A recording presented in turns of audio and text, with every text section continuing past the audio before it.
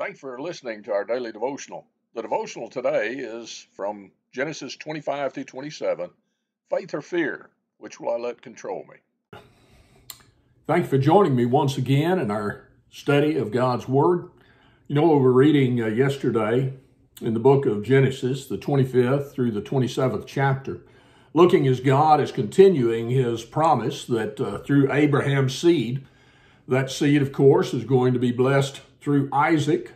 God made a choice, sovereign choice, used the events of that to bring forth that Isaac was the child of promise, though Ishmael was born before him.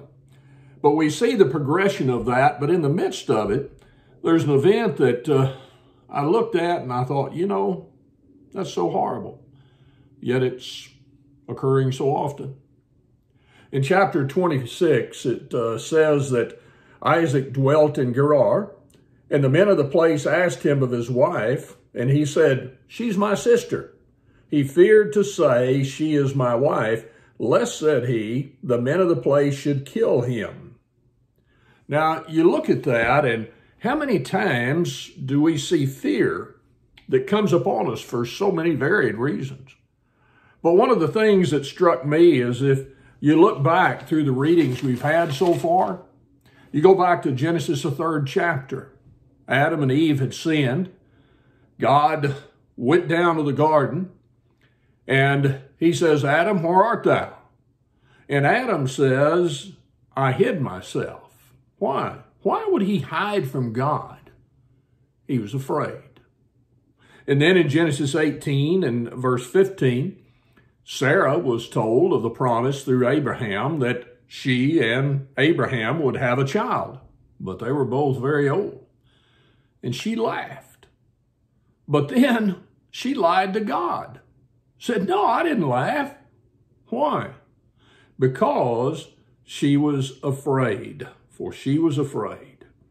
And then in chapter 20 and verse 11, Abraham, and you hate to think that this was a sad example to his son. We're not told that, but maybe Isaac knew about it, that Abraham feared for his life. He didn't use that word, but he looked and he said, the fear of God is not in this place, and he was afraid that if they knew this was his wife, they would kill him. And then you get to chapter 26, and Isaac does the same thing. And you think about that and how fear controlled them to lie to God, to lie to others.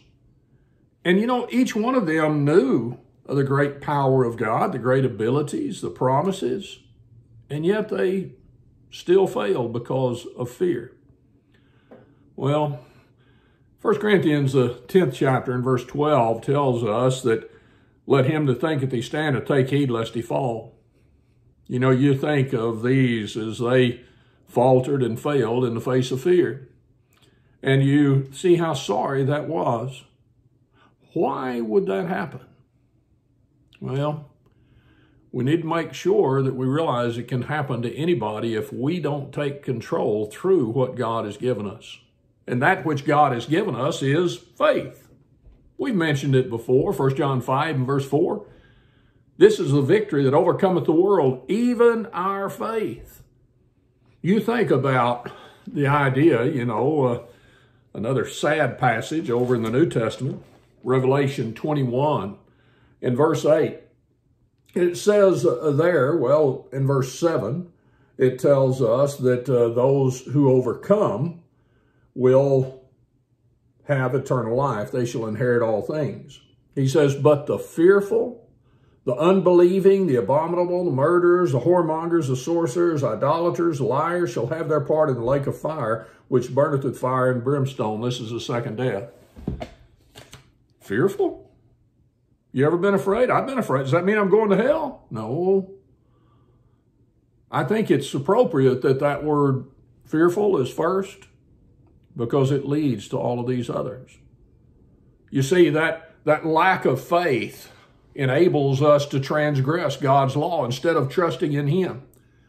Revelation, the 2nd chapter and verse 10, we're told to be faithful even unto death. Adam was afraid to face God. He didn't trust God. You look and you find Sarah. She was afraid to face God and say, I laughed. I shouldn't have because I know who you were. But she didn't trust God. Abraham lied to Abimelech. He didn't trust God. Isaac lied to Abimelech. He didn't trust God. What is it that in my life I can let fear overcome my faith instead of letting my faith overcome the fears? It can happen to any of us. I pray it won't. I pray that we'll realize from these examples of old what can, and we will be vigilant, sober, because the adversary, the devil, he's after us like a roaring lion, 1 Peter 5 and verse 8. And he'd love for fear to take control of us. Let's not be fearful. Let's be faithful. And let's be ready to give an answer, 1 Peter 3 and verse 15, for the hope that we have. And I know that hope is sure because God said it. Go over and read Hebrews 6, verse 19. Thank you for listening. We live in a world that's a frightening place.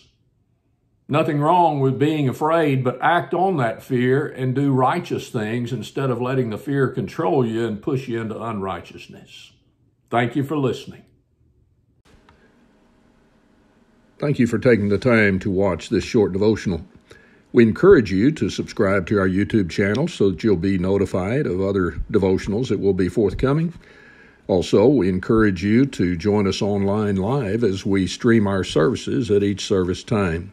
More information can be found on our website at the link below. Thank you.